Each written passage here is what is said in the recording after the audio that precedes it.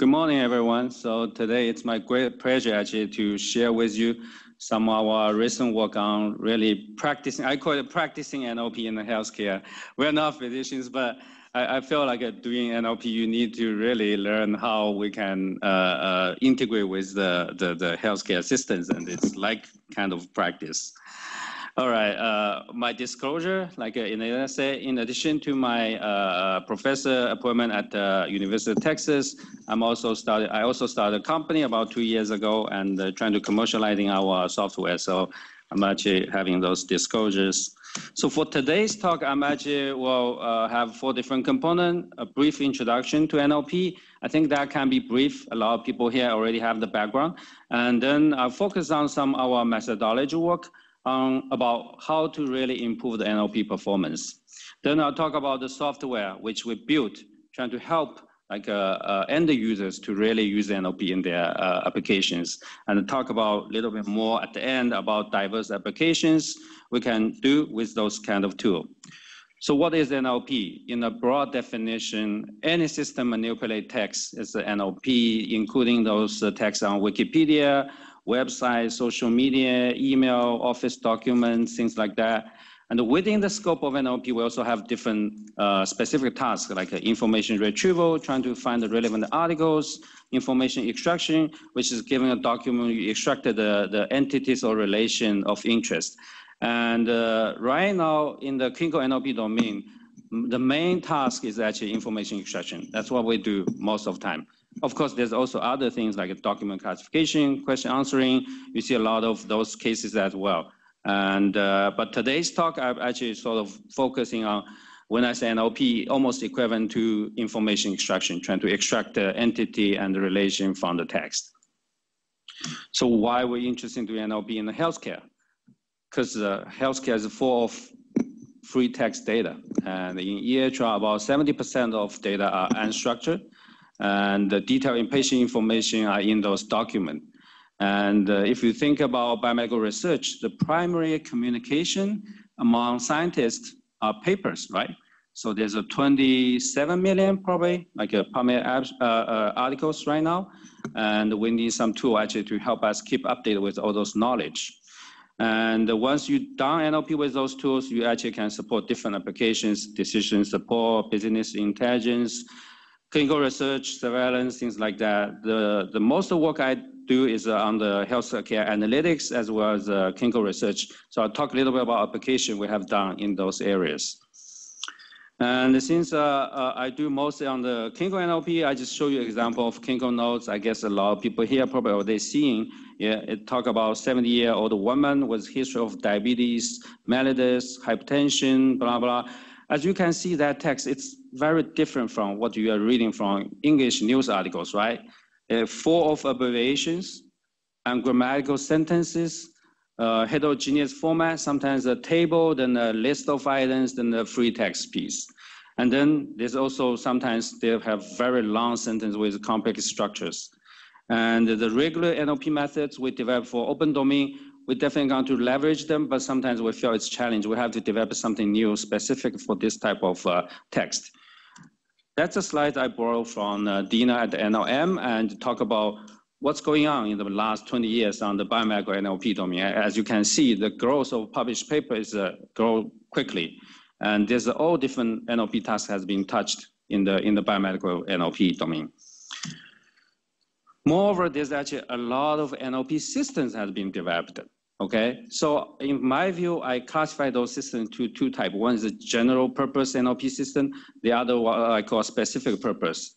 General purpose NLP system, which extract all type of clinical concept, disease, drug, lab test, they are modified. So it's kind of general. You can extract all type of information. It usually takes a lot of time to develop it, requires a lot of resources. And so there's actually really just a handful of those general NLP systems like Medley, MetaMap, CTEX, Knowledge Map, a couple more. But then there's a lot of specific purpose system, which is I do this research project. I need to extract these 5 elements: smoking status, bleeding events, all those. So you build a specific pipeline to do that. You can call it an NLP system too, or call it an NLP pipeline, okay? There must be hundreds or even over 1,000 different NLP pipeline or system built for specific purpose. So given all those like active research and productivities in the clinical NLP, you may think we're actually quite advanced in actually implement and using all those NLP technologies in the healthcare. But the reality, I think we are still very slow actually really apply to NLP to all different applications. The challenge is really those general NLP systems, they are helpful, but when you, as a research, trying to do a specific research project, you actually have to build on the top to further customize to the smoking stat to 95%, 90% accurate. Then those specific purpose NLP systems, they usually report actually very high performance on their data, on their application in the paper. But you grab it, you run on your own local data, it dropped by 10% or even 20%. And you have to do a lot of work to customize again. So the generalizability issue, I think it's a big thing. It's really prevents the wide adoption of all the existing NLP system we already developed, okay? When you move from one type of nodes to another type of nodes, one institution to another institution, or one application to another, it just doesn't work directly. No off-the-shelf solution. You have to customize or do it again. And I'll give you an example. On the smoking status extraction, I guess a lot of people know the CTEC system. It's an open source clinical NLP tool. They develop a module for smoking status detection. And it's a hybrid approach, combine machine learning approach to detect entity mention versus rule-based approach to summarize the entity and the document and the patient level. Okay, it's a hybrid system. So original performance report in the male data is 85.5. I grab it, I run on Vanderbilt data, it's like a 75%, 10% of dropping in the performance. So what we need to do, I cannot just use it like this, so I have to boost the performance. So I have to collect the local data from Vanderbilt, then I actually re-annotate the data, retrain the model, and I working with local physician actually come up slightly modified rules as well, okay?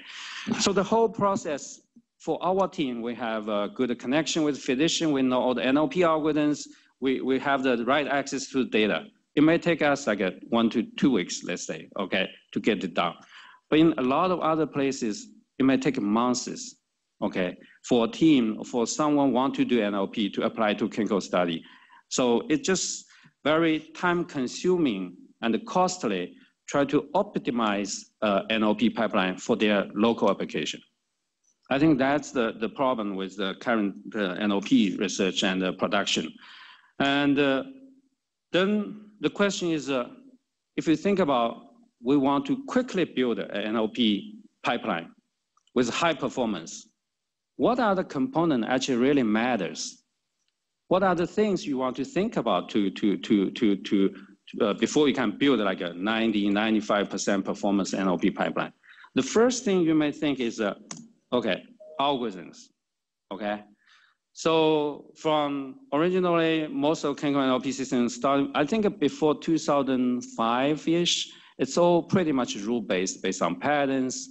After 2005, because of several challenges, release big data set, the machine learning start picking up, show good performance in those challenges.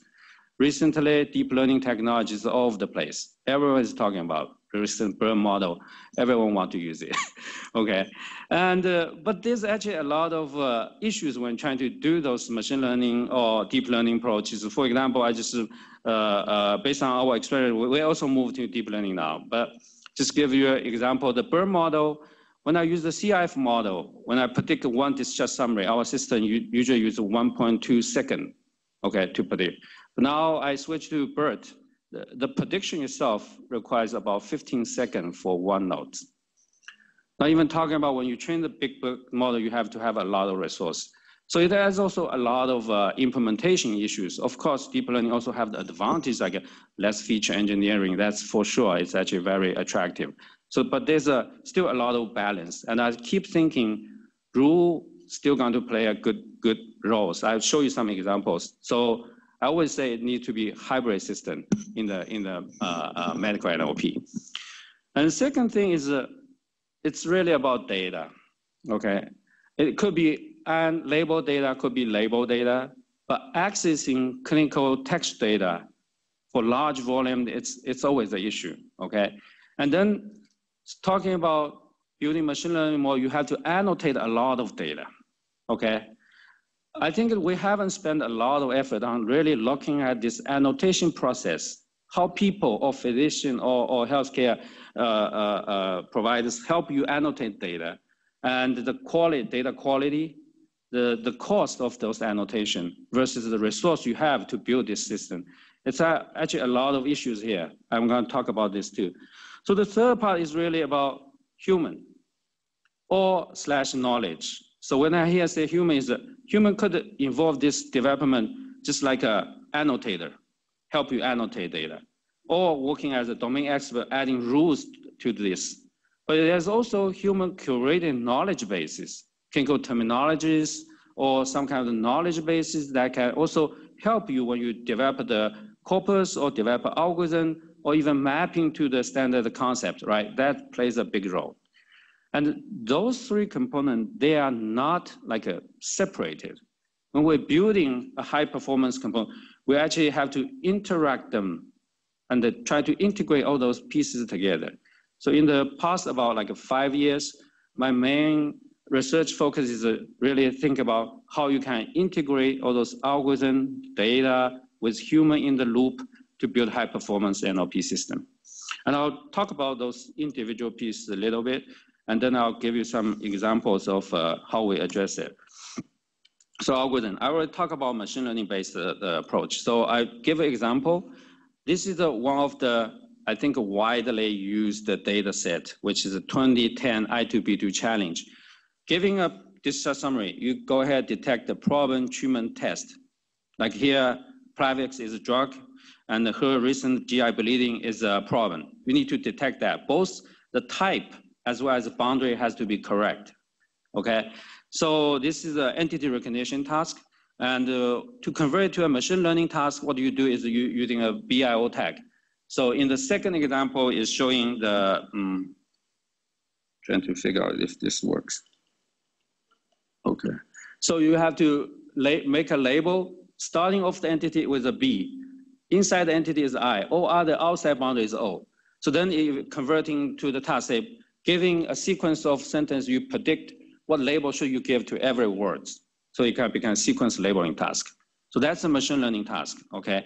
And in the early days, like 2010-ish, when we participated in this challenge, we are ranked second in the challenge. What we do most is try different traditional machine algorithm, like CIF, SSVM, or try different feature, do a lot of feature engineering, bag of words, distance, dictionary, or different representation from the unsupervised learning. And also we try different entity tags. I'll show you like what are the effect the performance at that time. But now, those days, we're all talking about deep learning, okay? We moved from those traditional machine learning to deep learning. I skipped a lot of deep learning algorithm. I just come to the most recent work we just published using BERT model for deep learning, which is a pre-trained context embeddings, okay? Those different language models. There's even people publish BioBERT. So in this study, what we're trying to say, utilize those most recent BERT algorithms pre-trained on clinical text and to evaluate it on the existing data benchmark. And I'll show you the performance change of the year. So this is almost like a last 10 years on this data set, what we have done. Try different algorithms. Start from the beginning. At the challenge, we tried the CIF, our performance is 83-ish, ranked the second. And the best one, they add some brown clustering feature is 85. Then later, we also tried SSVM, also reached to 85.9. But then we did some deep learning, just use the word embedding. This is the 82, but that's almost equivalent to this bag of words. So compared to the bag words baseline, it's still 5% increase, right? But then BioSTM coming, we reached to like 89, 85, 89, almost this, just use the word embedding is as good as you are doing all the feature engineering. Then when BERTs come in, it actually boosts the performance to 90. So if you look at this, you feel it is a big increase, right? From we tried everything 85, then you just run bird, get 90. But you have to think about, it took us like 10 years to get there, okay? To have this new algorithm, get 5% increase. But then later we'll show you, if you really know the data, you focus on annotation, you can get a lot of performance gain as well, okay? You can run the state of algorithm, but annotation is also a big thing. And if you're interested in learning more deep learning on the clinical NLP, we have a review paper just published, and you can actually look into that. So now I talk about data. The first thing I want to really talk about is the availability of data. Because of clinical text, everyone say, oh, because of privacy, security issue, we just cannot release the data. So there's a bunch of work actually trying to de-identify the text, removing PHI like a name, address from the text. And that's why we did some work. So that's one thing. But today, what I'm just trying to mention is another way of sort of de-identify data. Because even you did this, you reach 95%. Then people will say, what about the 5%? Okay. And there's also say, even you de-identify those names, but the sequence of the clinical event happened to the patient may be also going to help you re-identify patient. So then we actually have a recently project with other sites like Mail is, can we actually just generate syntactic notes, fake notes? And I feel this interesting is we got some result. It's very preliminary, but I want to show you. The task is we want to generate HPI section, history and present illness. We look at I2B notes, which is about 800 notes. And we tried different text generation methods based on deep learning, SIGGAN, GPT-2, CTRL, different methods. And for text generation, you usually BLEU to evaluate.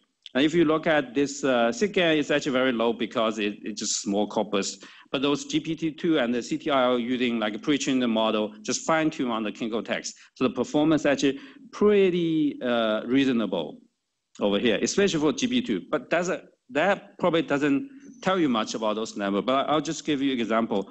What are the texts come out from this GPT-2 algorithm? If you read it, I think it's actually reads quite well. This is a 39-year-old female with history of diabetes mellitus, coronary artery disease, who present with shortness of breath and cough. Has no relief from antacids or anti-inflammatory. But this next sentence is something I really feel funny about. She's admitted now with the increasing radiation damage to her house. That might be the reason, but the next reason, and extensive medical bills. I guess you get depressed with medical bill, then you get admitted, okay. But you have to say it actually reads okay, right? Although semantically or the coherence, it doesn't, but it's actually quite, so my next step is I'm gonna use these fake notes. I'm gonna annotate the entities in these notes. I'll train a model. Then I see applied to real notes.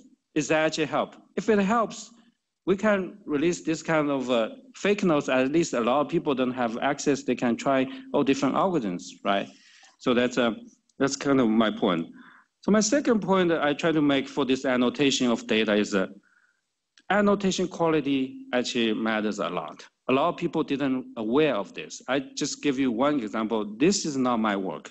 I brought this work from Kirk. That's the 2014 I2B2 challenge, which is trying to extracting 36 risk factors. A document, like a diabetes patient, is the H1AC value high or low? They want, so they made it as a document classification task. And the provider, the organizer provided training data, test data, then they also highlighted the evidence mentioned, say H1C is 7.5, okay? But then a lot of teams tried all this fancy algorithm, but this team, the winning team, what they did, a traditional SVM algorithm, they just noticed the annotation provided by organizer is noisy and messy. The boundary is not consistent. When they annotate the mention, they didn't annotate if this is a negative mention or a positive mention. So they add those more fine-grained annotation to this data set. Retrain model using SVM. And guess what? They get almost like 3% of increase. That made them from 7th in the challenge to the number 1 among out of 20. So all I want to say is annotation, right annotation for the task and the good quality is actually really matters for your machine learning based NLP. And then the third point I want to make is about annotation costs. We all know annotating clinical corpus is time consuming and it requires medical expertise. You ask your physician sitting here annotating for days, it's even you pay a lot of money, I guess not many people want to do it, okay? So reducing annotation cost, but still keep your good model is the key. I think it's a challenge for all other machine learning based approaches. So here I'm actually talking about one study we did about what called active learning. There's actually different methods to deal with this, like transfer learning, domain adaptation, but we did this active learning study trying to annotation cost, and I'll show you a little bit about what we've done. So in a typical way, when we build a machine learning model, you have this unlabeled data, then you have someone, you randomly select, say, 500 notes. Someone, physician or intern, mostly residents probably, annotate these 500 notes. Then you train your model. That's kind of random sample selection. But in active learning, we start in like iterative process. You randomly select 5 notes. Someone annotated, then it train a model. Use this model, you go predict for the annotated document. Then you say, I pick 5 sample, which is the most uncertain based on the current model. Then you, the annotate, then you have 5 plus 5, you have 10 sample. You rebuild the model again. Then you go predict the unlabeled data, get another 5. So by doing this, what you is we call active learning because it's actively picking those uncertain samples. And the comparison is random sampling. It's also called passive learning. So the goal is maybe I actively picking those uncertain sample. I only need to pick 250 sample.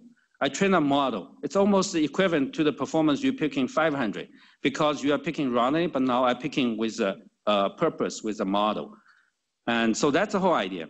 So among this, the most critical part is about algorithm we call querying. Say, how do you pick that 5? Okay. A default way is we call uncertainty based, like I said, just if this sample is most uncertain based on the model, we pick it. But then we develop algorithm also consider the diversity. So we try to balance between uncertain and the diversity with the new algorithm called cost. And to evaluate it, what we usually do, we do what we call a learning curve. So you have a separate data set for measure the performance. Then when you increase the sample size, you measure the model's performance against this independent data set, so you can draw a learning curve, okay? And what we did is to achieve a performance of 0.8 F measure. We did the simulation study. The simulation study, we already have the data annotated, but assume it's not annotated. When you pick that 5, we assign the label. That's what we call simulation, okay?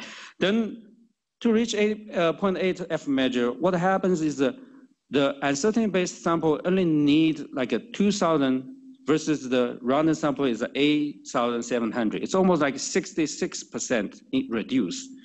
If you look at the line here, that's 80%. Then you look at on the Excel, like what are the numbers of document, it's a 66% reduction.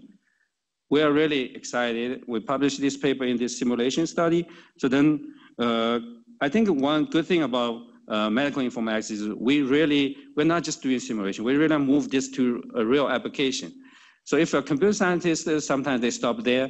Then for us, we try to really apply it to the real tasks. So I start building a system with the interface to ask people to annotate with these algorithms.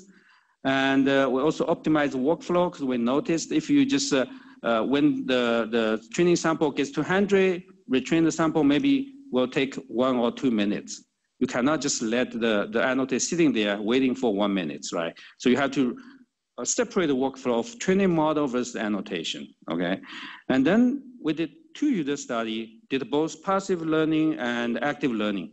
But the result is not what we expected. One showed improve, one showed doesn't improve, even getting worse, okay?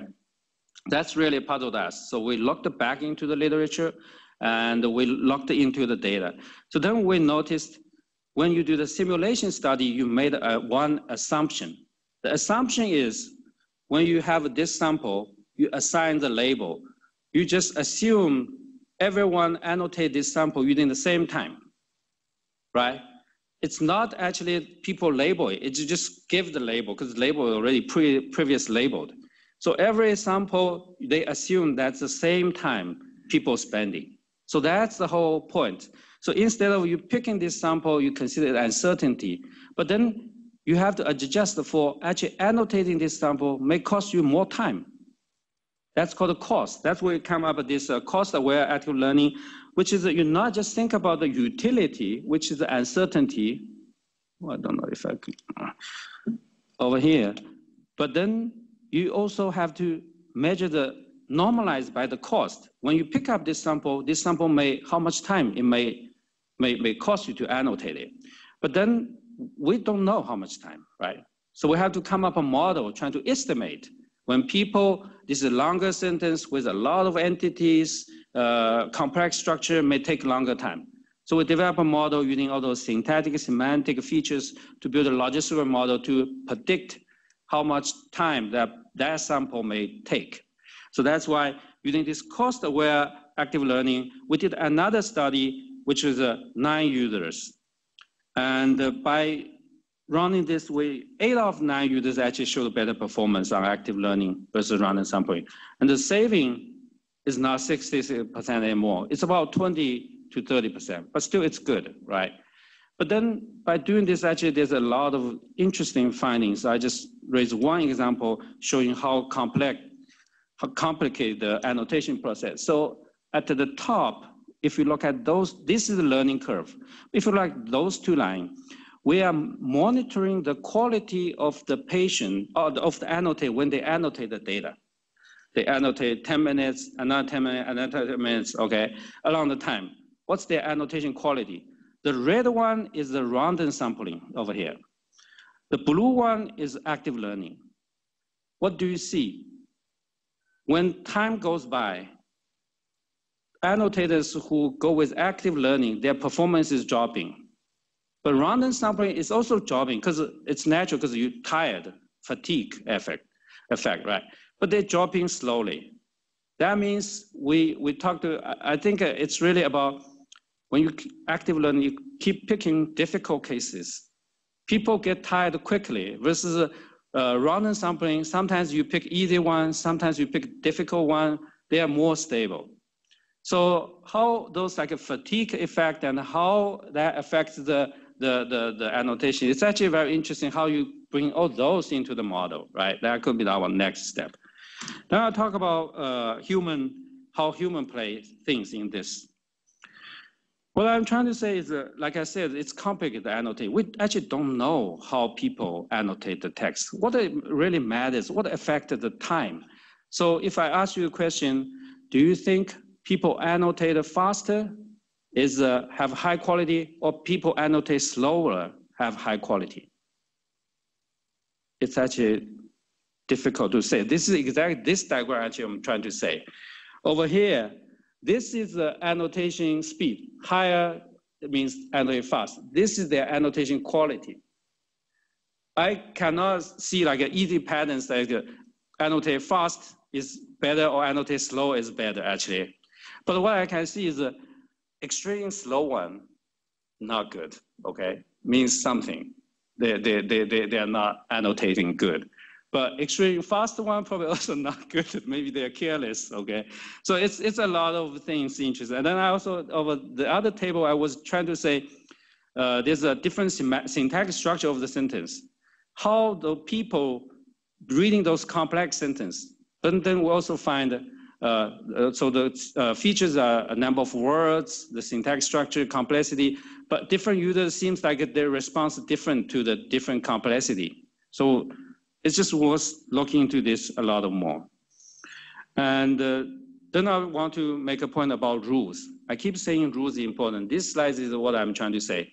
So we tried, this is a task about extract medication and adverse event in the clinical text. Okay, it's an entry C2 challenge in 2018. We were ranked number 1 in this challenge. But we look at it is we try to hard on different algorithms like SVM, CNN, BioSTM.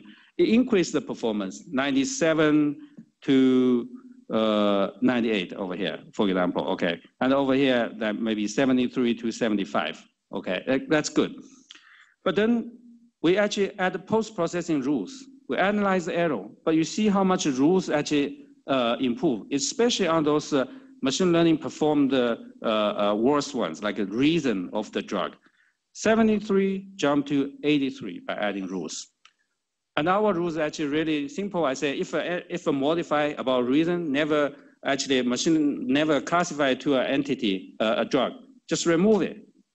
It's actually boosts a lot. That's why I say the rules keep being effective. Especially there's a lot of situation machine learning cannot perform well, and then you still need rules.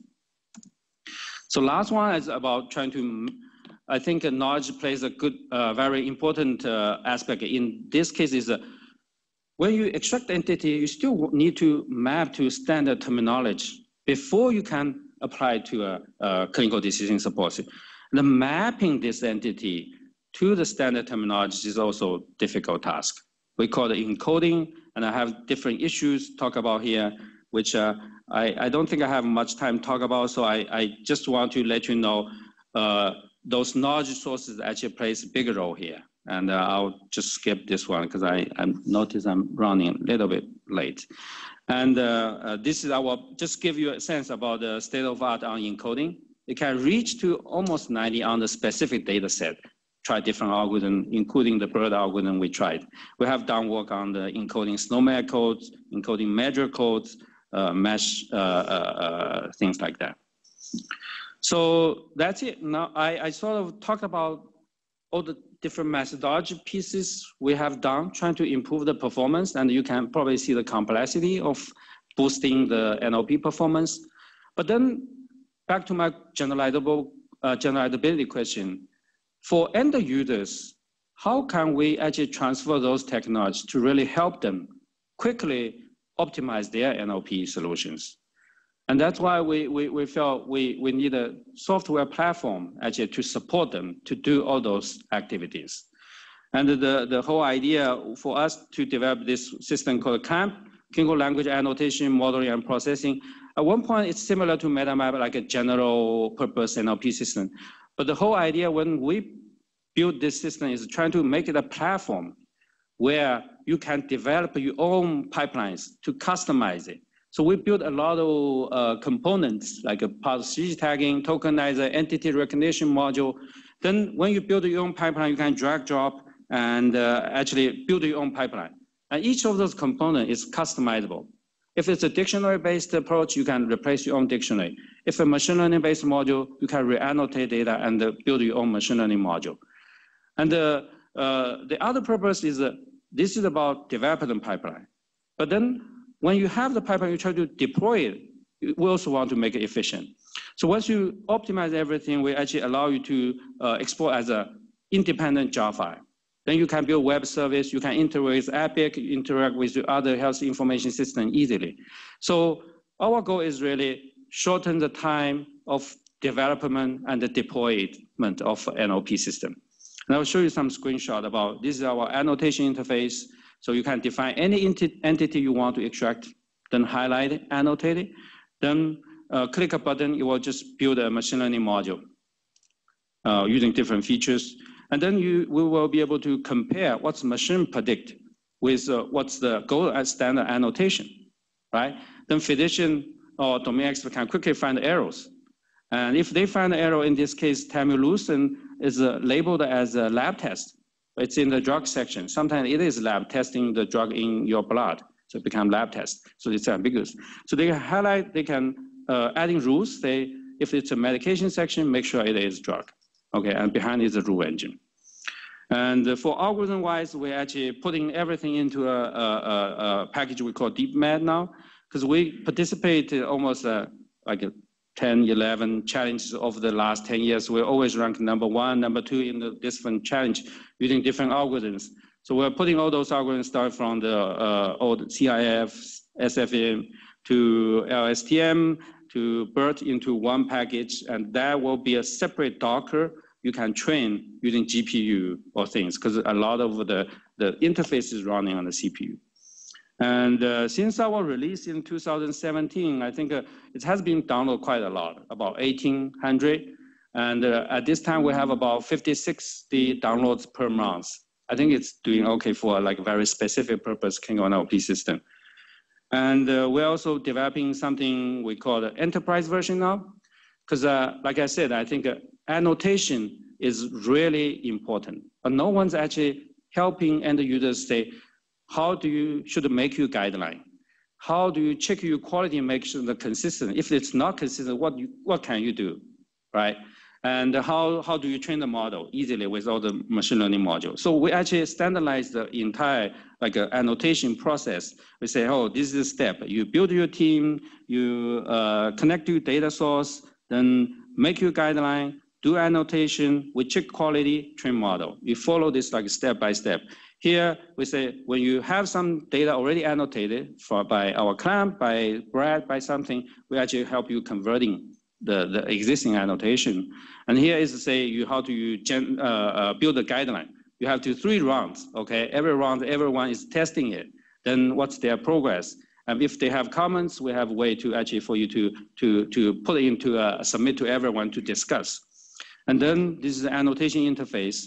Have a lot of more features like pre-annotate a lot using a dictionary, things like that.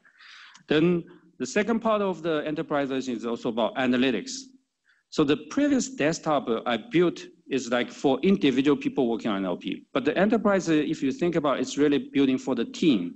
You have a team working on NLP development, but then you also have a team trying to support all the end user. And the end user, this team will schedule, hey, use this pipeline for this data source, run every Tuesday at 2 a.m. using these 3 machines, okay? And then after run it, then you have end user want to say, I want to extract these 5 elements. I want to define it. I want to extract it. I want to download as Excel file for my study. So that's the purpose for this analytics. This is our interface for different tasks. This is our interface for scheduling, like which pipeline run what time. This is our, you define a variable, smoking status with this set of keywords, this set of concept, then we will merge it and become 1 variable. You define 5 variables, you can just extract it from text. We will highlight the evidence of those variables. Then you can download the whole thing as Excel sheets. So basically, I think, like I said, the goal of this whole system is trying to support individual or team to shorten their development or deploy time, and even for the end users of the system. And I'll try to say, once you have this kind of system, I just described later what you can do as an application, okay? One study we did is for hospital quality measurement. That's for Memorial Hermann. They are reporting VTE cases every day. The typical workflow is they have 2 people manually review radiology reports, find the VTE term, and encoding with a SNOMED code. And we did this whole thing like HL7 message daily dump of the radiology report to the server, run NLP, build an interface, let them review. We predicted a SNOMED code. And they say, high recall, no cases can be missed. So we're trying to optimize the reach sensitivity 89, PPV about 90%. That means 1 of the 10 is actually missed. But they can correct, no, 1 of them is wrong, but they can correct through this interface. So it reduced from 2 FTEs to 0.4 FTEs for this task. And I also do a lot of study for clinical studies. One of the area I'm doing is for drug repurposing study of using EHR. So instead of you finding something bad about drug, we're trying to find something about good of the drug that might be can treat another disease. So this is one study initially we did trying to say metformin, which is a drug treat diabetes, can it actually impact cancer survival? So we found all the tumor patient with diabetes, are they taking metformin or other type 2 oral type 2 diabetes drugs? Then we compare those groups. And what we did is we initially did at Vanderbilt, then we run the whole thing at the Mayo Clinic. The blue one is actually the diabetes survival, the metformin survival. The red one is other oral type 2 diabetes drug survival. Then you do see the improve on the survival on the type 2 on the metformin drug. And we can quickly replicate this whole thing at Mayo Clinic because all those information extraction, like covariance about smoking status, height, weight, and all those things, we use the NLP. Then we just run actually our NLP pipeline to Mayo Clinic, extract all the variable, conduct the same study. And this is stratified analysis on individual cancers, also showing some benefit of this drug at both sites. And later, recent publication, what we did is the previous ones, we already have a hypothesis. Metformin may improve cancer survival. So we develop a case control study. But over here, what we do is we don't have a hypothesis. I looked through 153 all the chronic disease drugs and affect their survival on cancer. And what we find is actually 9 drugs cross both Vanderbilt and Mayo has a good signal. And a couple of them actually already under clinical trial investigation. And but I want to make a point is that evaluate this signal is very difficult, okay? And we use a clinical trial, we use literature, then the next table, it's complicated. I don't want you to read it. What I want to deliver, the message is when you look at the literature about this drug and this cancer, you got signals all over the place. Some people say it improves survival, reduce the cancer risk. Some people say it causes cancer. Okay, literally every signal is have something like, so we have to make a ratio between positive versus negative, okay? So that's why I think it's difficult to validate all those signals. And we also apply the NLP to this kind of biomedical data discovery. We have a project, BD2K project, which is trying to find a biomedical data set.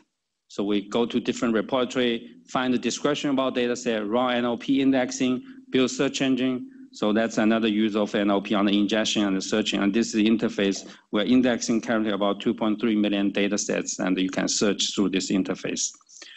Other use cases about passing clinical trial document for eligibility criteria, maybe finding patients, matching patients between the trial and the local patients. And we also apply to social media. We did some stress information extraction associated with suicides. I think I'm reaching to the end. Okay, so just a summary. I think I hope this talk really convinced you there's a great uses of NLP all over the place in the healthcare. And I keep thinking interacting algorithm, data, and human actually is the key to improve NLP performance, and we will continue on this direction. And I think practical tools that actually will allow you to efficiently customize building NLP pipeline will play a good role, a big role in the wide adoption of NLP in healthcare. And I'll thank to all the collaborators, all the contributors, as well as fundings from the NIH and other institutions. Oh, thank you, everyone. I'm sorry if I talk too fast. I thought I won't be able to finish it, but I did it. Yeah. So, any questions for Hua?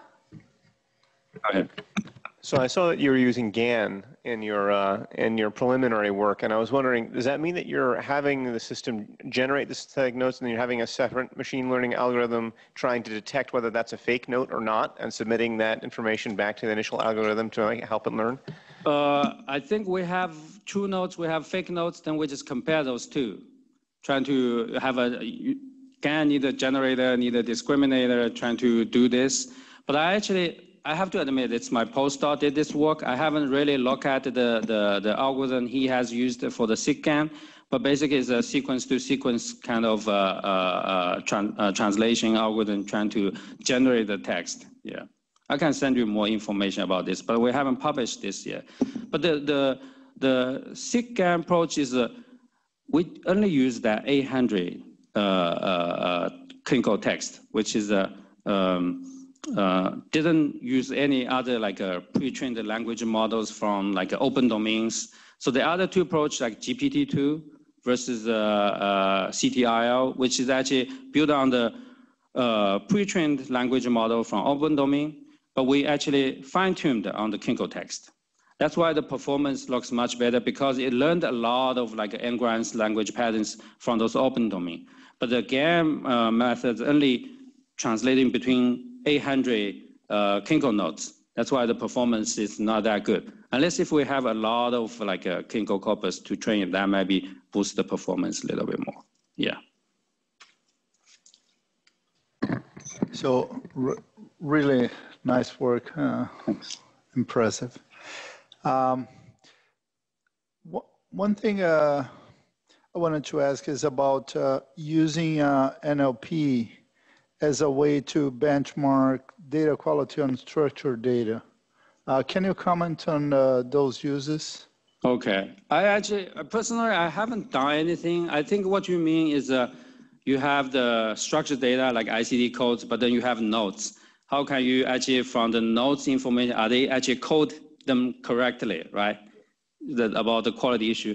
So I actually personally haven't done any comparison between like the information in the nodes and compared to the structured data. But what I trying to do as one use case is also talk to a lot of people is basically similar to the computer assisted coding. So the issue with the hospital is sometimes physician almost know that patient have, for example, even just overweight, okay? But they never document in the text or in the code, so they don't have a code. But then running the NLP, they pick up those. Then they actually say you may want to code this, so they can make extra coding, then earn more money for the hospital. That's what the 3M and Optum actually provide this kind of products. It's kind of one side maybe actually address your comments. It's also improve the quality, right, of the structured data because they are missing some codes. But the other part is also for like increasing the revenue. But on the quality side, I think there's a missing problem, but also maybe there's like a wrongly coded codes, right? That kind of application doesn't address that. So I haven't looked at much about literature, like how exactly NLP text data versus structured data, how they align. I remember there's a bunch of people did that, right? Yeah. Kun? Just a technical question. This is a wonderful talk. So you were showing the Kaplan-Meier curve for the drug, those kind of drug repurposing study. How do you get the mortality information? Because that's something is very at Vanderbilt, we linked our tumor registry with death index. Actually, the tumor registry itself has the death information. The tumor registry, because what we did is I found all the tumor patients in the tumor registry. Then I linked it to their EHR data. But those patients in the tumor registry, it record all the death information. So that's a state, that's a CR registry? Or? It's not. It's like every tumor registry database, they record the death information. That's why they need a team. They enter all the information. They will call your relatives to find out if you're deceased or not. In general, in the tumor registers, they have very detailed information about the tumors and the patients, but they all, most of the time, enter manually in, at least in all the places that I've worked before, the tumor registers were basically entered manually. Somebody goes to the record and enters all of that information. Right, because that is right now a big challenge. That has been a big challenge for our PHI study. So we have to pull mortality data from multiple resources. For tumor patient, that's a special case because a lot of tumor registry capture very detailed cancer information as well as survival information. But for other diseases, maybe not the case. Then when we were at Vanderbilt, we also linked the EHR data with the Social Security Death Index. There's a database you can purchase. Actually, you can link them. I think they changed the policy a little bit. I don't know if you still can link it, but previously, actually, we did link the Social Security Death Index database with your local EHR to find out the death information. Yeah, because death is really important outcome. So the tumor registry death data is not well populated here in Indiana. We've done linkages with the death master file. But because of the changes in policy, the linkage is less accurate. We are, Kuhn, just FYI, within the next 6 to 9 months, the state has agreed to once again give us their state death registry, so that information will be returning at some point. So we will have that information again with fairly decent detail. Yeah, that's good. Every state also maintain a desk registry, right? Yeah. Exactly. Yeah. Oh, yeah. That's really great. Yeah, go ahead.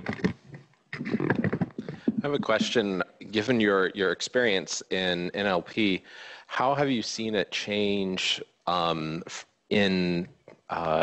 notes become more templated and more free text, but free text generated based off of structured data elsewhere, just with macros and such? How does that affect the work that you're doing? I think the trend is always being structured narrative, what we call. So section-wise, the template is a lot of structures, but within a section, they will fields allow you to enter textual data, right?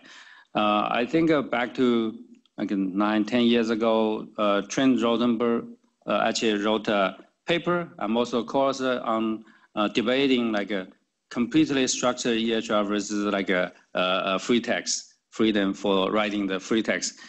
I keep thinking free text still will exist because the physician needs a way to express their opinion. Once everything is structured, you feel like you're almost certain about what happened to that patient. But in free text, you can express a lot of uncertainty or their thoughts about this patient, and that might be also avoid some legal issues, right? Liability issues. And so I think the trend probably is this kind of structured narrative. You're getting more structure in terms of the template on the sections, but within each sections, they will textual fields allow you to enter notes and enter the details of the patients. I think answer your question. I think I understood your question a little different than Hua did. I think you were talking about templates like Epic that has this sentence that just plugged into the text, right? And you can actually modify them in the middle. Oh, like a text template. Yeah, text is that template. what you were asking? I was referring generally to more the note bloat that we have from bringing in all these other structured pieces. For example, bringing in a social history that is formatted a certain way. And yeah, because bring sort of like a template to the note, right? And bring sort of like some already pre-formed sentence to a note, right? That you can modify or not modify. Yeah, it's tricky. Correct. There's another question over there. My question is about scale. Fascinating work, awesome presentation. Thank you for sharing that with us. We are fortunate to sit on a very large repository, which includes hundreds of millions of notes. And so I wanted to ask, just in terms of sort of comparing, trying to gauge where we're at based on what you've done, because you're quite accomplished. What kind of scale have you done a lot of this work on, the scale of note sizes? You know, what's the N of notes that you've been doing your work on, just so we can kind of compare, and how would we measure up based with your excellent credibility? Yeah, good question, because now we're talking about big data. We actually have tons of notes. But so far, for our work, what we tried is our UT physician notes. I run about like 3 years notes, maybe a few million notes. That's the biggest batch I have run so far. We try to, for example, the enterprise version, because when you click process, it also really depends on what kind of resource you have to run it and how long will it take. And so we tried a little bit on the scale of searching millions of text data, no problem, but I haven't tried way more than that. And the other thing is also about running those NLP systems in more kind of parallel computing infrastructure, for example, Hadoop, Spark. And we, as a campus system, actually, we also sort of re-engineered a little bit. We'll be able to run Spark system to parallelize the thing. But it's probably not really optimized. And we actually recently looked into, there's a native, like a Spark NLP framework called Spark NLP. Over there, they actually build the whole thing based on the Spark architect. And we're actually thinking about retraining every different models to that framework and build a pipeline on the Spark NLP framework. That's probably going to run faster or more natively on the Spark platform. Yeah. I think for batch processing, Amazon have you heard of Amazon Medical Comprehend? So they must have a structure. Their business model is you send me your data, I'll process for you. So it's all on the cloud. And they must have like a kind of infrastructure to handle. But I would say it all depends how much money you want to spend, right? You want to pay a lot to Amazon, allocate a lot of servers to run it, or you time maybe it's not an issue for you. You're just getting one server, it maybe run 1 month. Yeah, so I think these days the processing speed or the timing, it's related to the NLP system itself for sure. Your NLP system should be robust. If you do multi-thread, you want leaking the memory in the middle, or it supports the Spark environment. But the other big issue is also about hardware you have. What kind of hardware resource you have to process the text? Yeah. Well, thank you so much for this awesome presentation, Hua. Thank you. Hua will be also presenting, for those who don't know, tomorrow at the School of Informatics and Computing on the building, the IT building on the other side at noon, right? I don't know the time, actually. It's at noon. I didn't see the schedule. We did send around the invitation for that as well. So if you want to do, he's going to have a slightly different talk. But you don't have to come again. That's about the same talk, okay? But just so you know, it's a similar talk, okay? Just so you know. And thank you all for coming. Thank you.